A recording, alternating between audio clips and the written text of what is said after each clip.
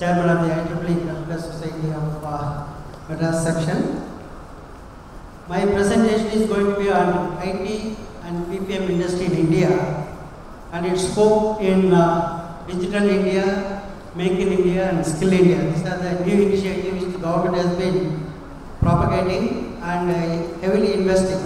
The scope of IT in these three sectors is going to be covered by me in this 30 minutes presentation.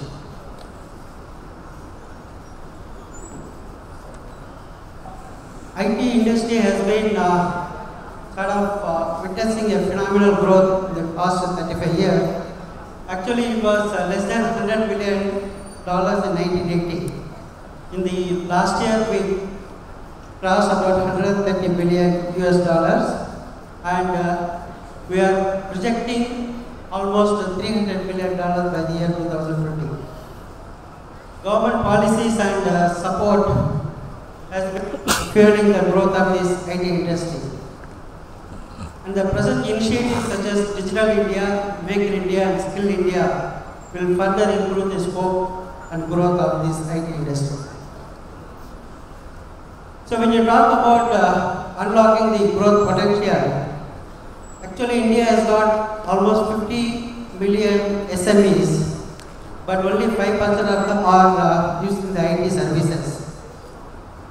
And this industry employs 106 million people, representing 22% of the labor force, but its GDP contribution is only 8%. Suppose if they use the IT, they can create almost 50 million jobs. So this is projected by a Google study recently carried out. And digital technologies can add about $101 billion US dollars by the year 2020. This is another study by the Accenture. So my presentation will cover four parts. First, I will start about IT and BPM industry overview. Click on the IT.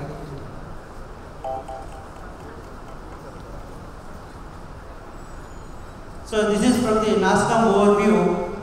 IT has been contributing to 9.5% of the GDP of India, whereas the SME sector is just contributing only 8%. IT has overgrown the SME industry as a whole.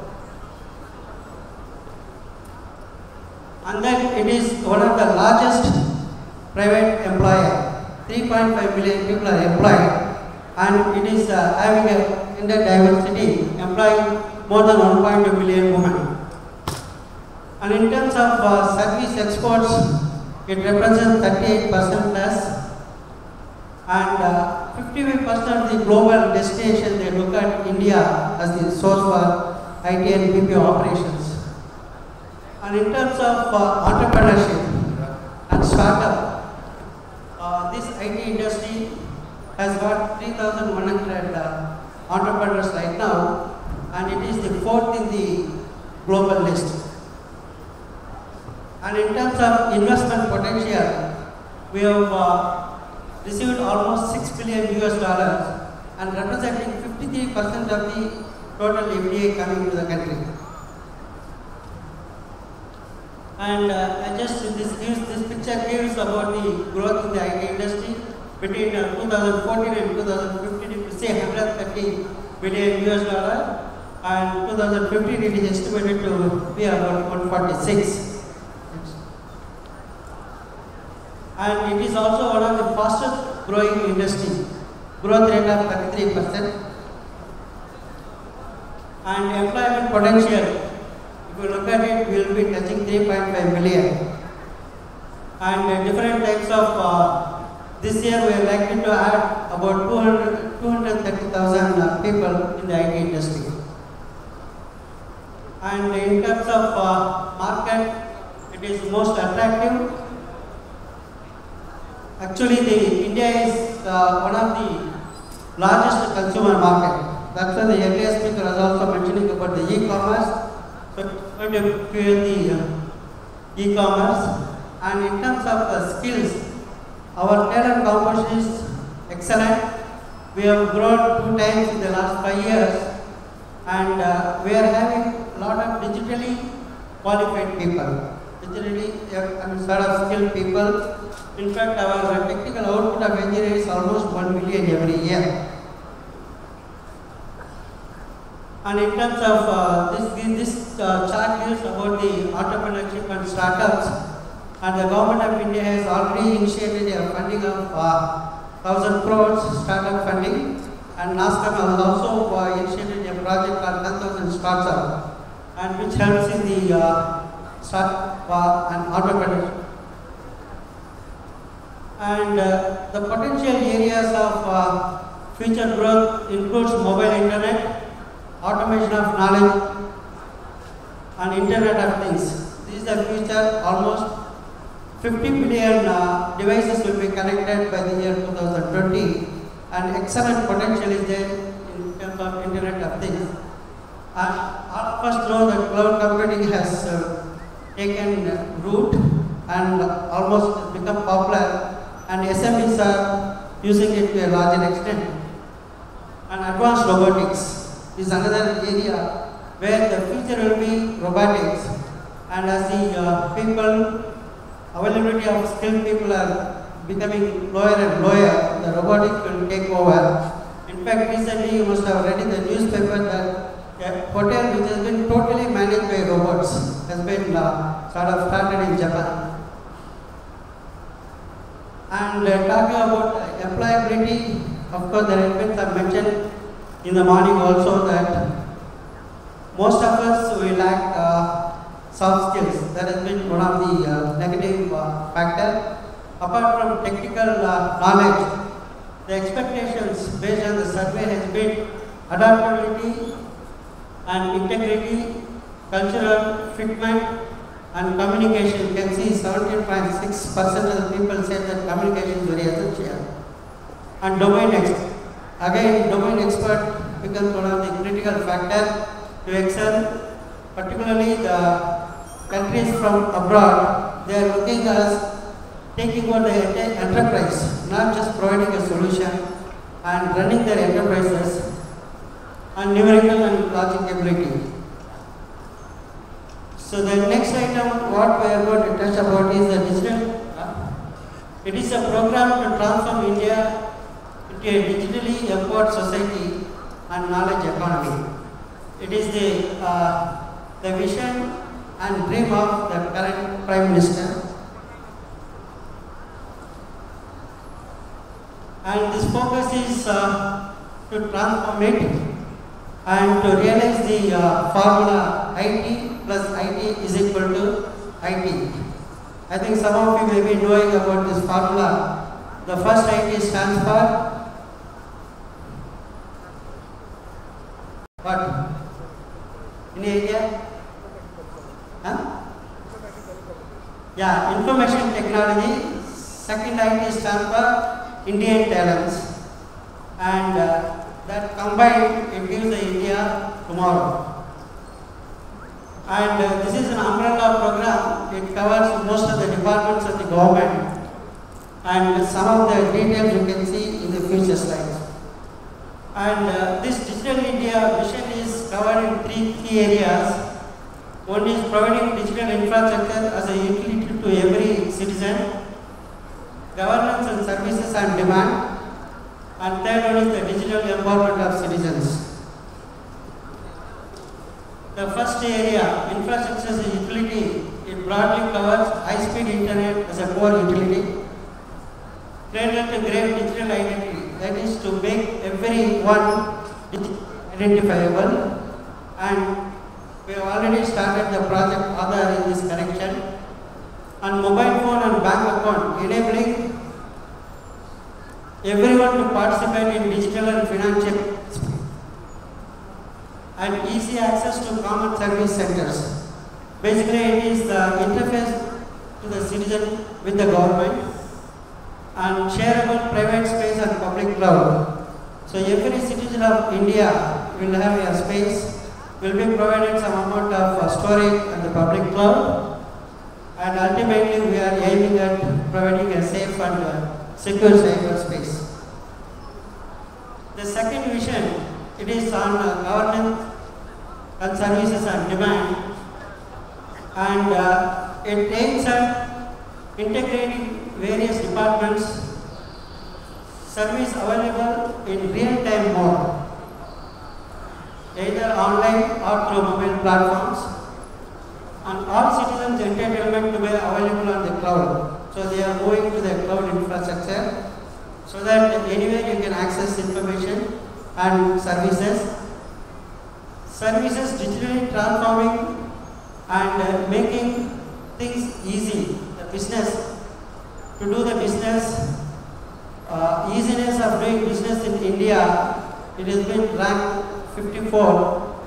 Now we want to improve upon. So only by providing digital services we can able to improve our index. And making all the financial transactions electronic and cashless. In order to bring down the black money and things like that. And leveraging GIS for digital support and development. And third vision area is digital empowerment of citizens, providing digital literacy. Basically, we want every individual or every citizen of India to know how to operate a computer and sort of make use of the services provided by the government and making resources available digital form and make all the documents and certificates being stored at the cloud, and availability of digital services and resources in Indian language. All of you know that India has got more than 22 official languages, and English is not the only one. The service need to be provided. We need to move in for multiple Indian languages. And it is one of the aim of this Digital India project. And collaborative digital platform for participating in the governance, the e-governance and the area, so that the people can participate along with the department people. And portability, that is the reason we are going on the cloud. It is not restricted to one area of operation. So by moving on the cloud, we will be able to port across various platforms. Actually, the Digital India encompasses into 9 pillars, starting with the broadband highways, the first one, and universal access to mobile connectivity, public internet access program, e-governance and informing government through the technology, and electronic delivery of services, information for all, electronic manufacturing, and particularly aiming to have net zero import by year 2022, and IT for jobs and early harvest programs.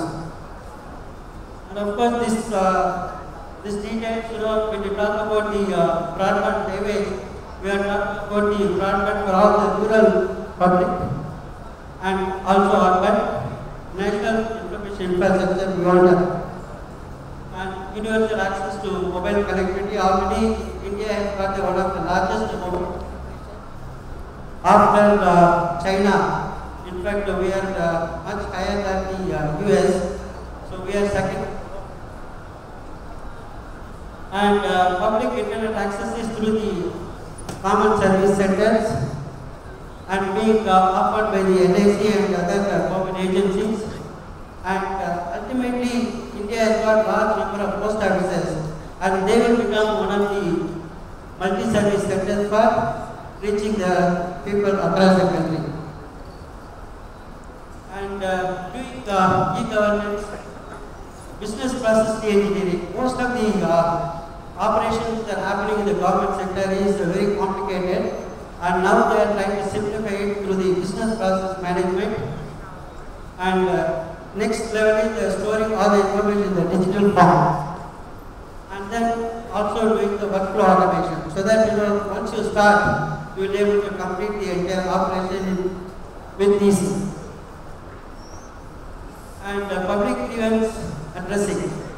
Again, making use of the cloud platform for accessing the problem and solving it digitally. And in terms of talking about electronic delivery of services, India has got mission mode projects. There are a number of mission mode projects, 31, including the government initiative in passport issuance and Ministry of Company Affairs and things like that. And expanding and revamping the current mission mode projects. And government is very keen in promoting the e-education, that is digitally empowering the education. And literacy program for the common service sectors, and technology for health, that is e-healthcare, and empowering the farmers using the technology.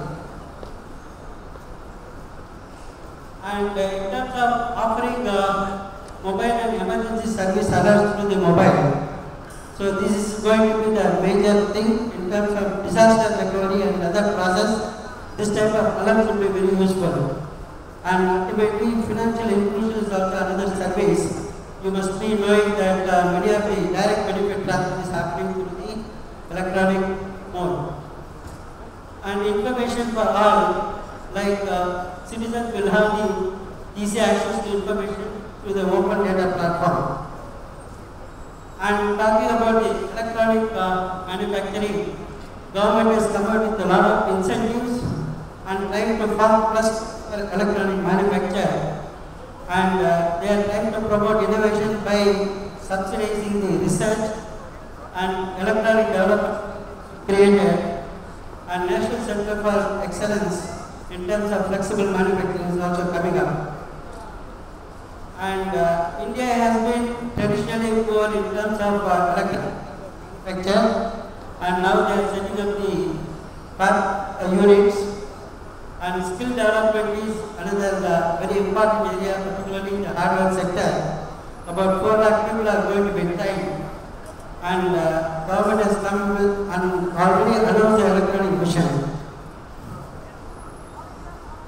And talking about the IT for jobs, train people in smaller towns and villages for IT sector. Basically, it is promoting BPO across the country. And IT and IT services in North and East. Basically, North is the neglect area in the country, and the government is very keen in promoting the IT services in the northeast part of the country. And delivering IT services, again, a lot of people need to be trained, and telecom service providers are fit to support the rural telecom services. And the early harvest program has been in various areas. IT has been in use. Some of the things, IT platform for messages, and most of the government been asked to email to a greater extent. Biometric attendance has been introduced in government offices, and Wi-Fi, that is wireless access, has been provided in almost educational institutions. And things like public Wi-Fi hotspots. Many places, the PSNL has been asked to provide at least 400 places Wi-Fi will be made available. In fact, if you look at today's paper, you must have read Malappuram in Kerala has become the entire district of 33 kilometers has become the free Wi-Fi. And Digital India is a massive project, is estimated to cost about 100,000 crores plus 30,000 crores already invested. So, yeah. And Digital India project, there has been a lot of commitment has come from the industry. And recently, Digital India Week was celebrated, and 1st July, Prime Minister Modi with have initiated this Digital India Week, and it has garnered 4.5 lakh crore of investment and employment for about 18 lakh people. That has been committed by various industry. To give an example, Reliance has committed to invest 2.5 lakh crores, and Bharti Airtel will be investing about 100,000 crores. Tata Group is promised to 60 for this year. And Aditya Birla Group is investing 40,000 crores. Vedanta Group is investing 40,000 crores. And Reliance Group, Anil, that is the brother of Mukesh, they are investing 10,000 crores. And some of the initiatives already either existing or maybe introduced to digital locker system. Like every citizen is given 10 megabytes of storage on the cloud, and you can preserve all your documents, including birth certificate, things like that in the cloud. And you can simply call for it using the Aadhaar as the authentication and identification.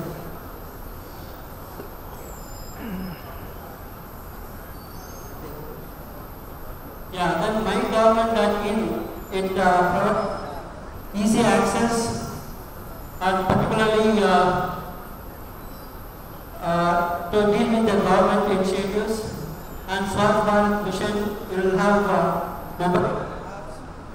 money. Then e-sign framework, to sign your documents, you will have a facility. And already through e-Mudra, this initiative has been done. And online registration for the e-hospital, most of will be made available online. And National Scholarship Portal, all the students will go through this portal and right from application submission to the disbursement of the scholarship. And Digitize India platform, so that this initiative is create digital copies of all the resources so that the people can access it through the public cloud. And BharatNet is a high-speed optical fiber network.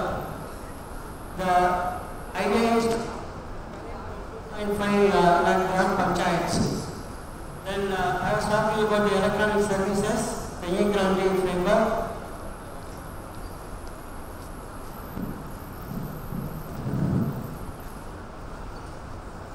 Then BPO policy has been announced so that the smaller cities can be brought into the BPO network.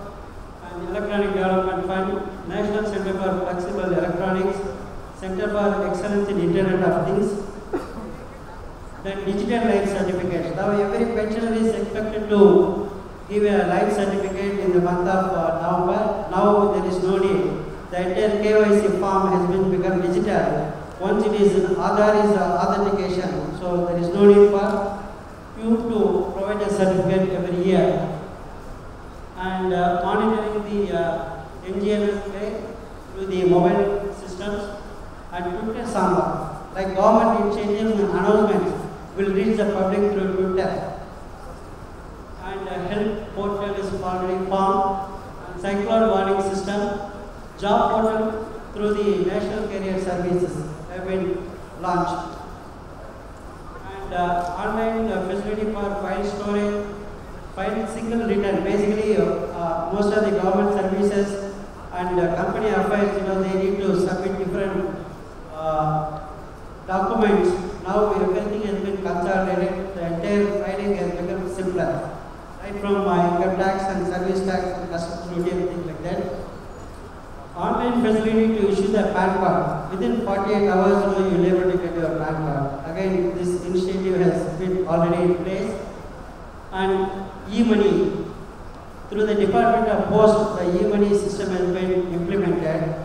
So that the electronic money ordering system, just you can deposit money in one place and then they get an SMS and the money order will be, the money will be paid to the recipient party. Once he identifies this unique passcode has been transmitted through the SMS. And then e-courts portal, the entire judiciary system is again brought into the electronic format so that they will get to know the status of the various cases and then also it will provide the future reference. And actually building 100 smart cities. This initiative is likely to bring 30 to 40 billion of business opportunity for the IT industry in the coming 5 years. And myvisit.gov.in is a portal through which one can fix appointment with any government department officials. The meeting government people is so difficult. Now this has become very much simplified. And all of you know that Aadhaar card has become the unique identification for every individual. But of course there are some implementation issues. But to a great extent it has become a successful scheme, and it is one of the largest database services in the world. And some of the corporates, they have come and helping the Digital India project. Yeah. Amazon is setting up the free Wi-Fi. Microsoft is offering the Azure cloud services. Taiwan is keen in partnering with the Digital India in the Smart City project. Microsoft is coming with a wide fidelity network so that they can white space between the TV transmission can be used for providing the internet access. And Singapore agency is interested in partnering with the Smart City project. Okay, there are so many other initiatives that are happening with the corporates. And of course, this entire Digital India project is not a simple thing to implement. You need to coordinate with a lot of agencies, and there are issues out there. There are quite a bit of challenges. Next, when you talk about Make in India, it is aimed at job creation and economic development and global recognition for Indian economy. Yeah, this basically, Make in India is trying to sort of promote from automobile to agro products, from hardware to software, satellites to submarine. Like A to Z, we would like to sort of self-reliant manufacture in the country. And it is identified 25 sectors of the economy for job creation and skill development. And it will be facilitating investment. 100% FDI is being allowed except for 3 sectors. And innovation is the one which is going to be the key for development. And skill development is another aim.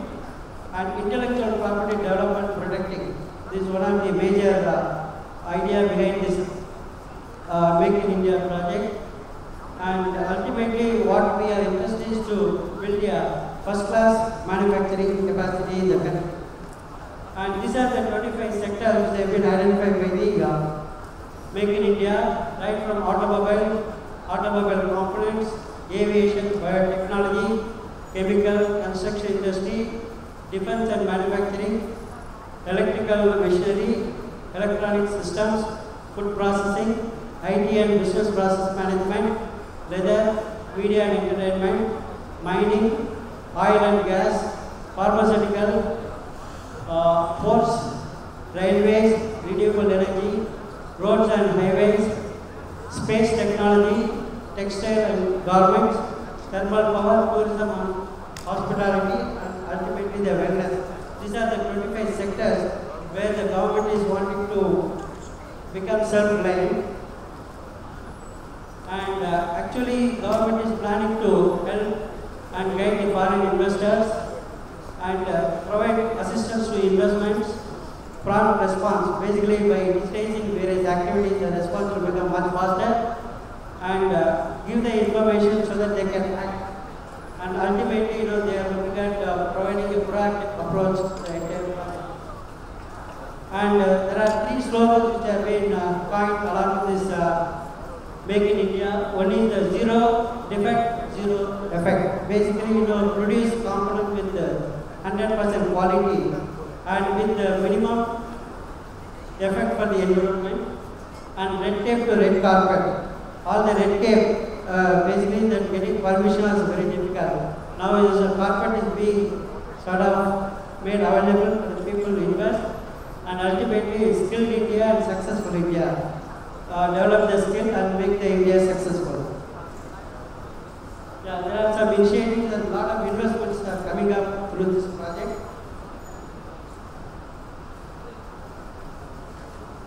Yeah. Then ultimately the skill India. This is the third arm of this IT development and skill development. Skill India project.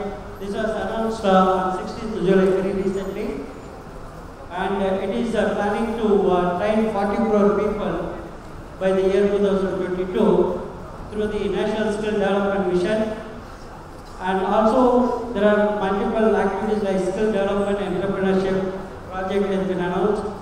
Pradhan Mantri Kaushal Vikas Yojana is also there, and skill loan scheme wherein the people are being provided loan to the extent of 5,000 to 1 lakh for learning and excelling in their trade.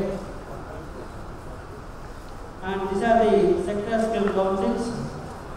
Basically, it identifies almost about 28 sectors and ranging from aerospace, agriculture, apparel manufacturing, automotive, beauty and wellness, banking and financial sector, insurance, capital goods, chemical, coating, construction, electronics, food processing, gems and jewelry, handicrafts, healthcare, hydrocarbon, iron and steel, plumbing, infrastructure equipment skill, and IITS, leather, life sciences, logistics, management and management services, media entertainment, mining, power, and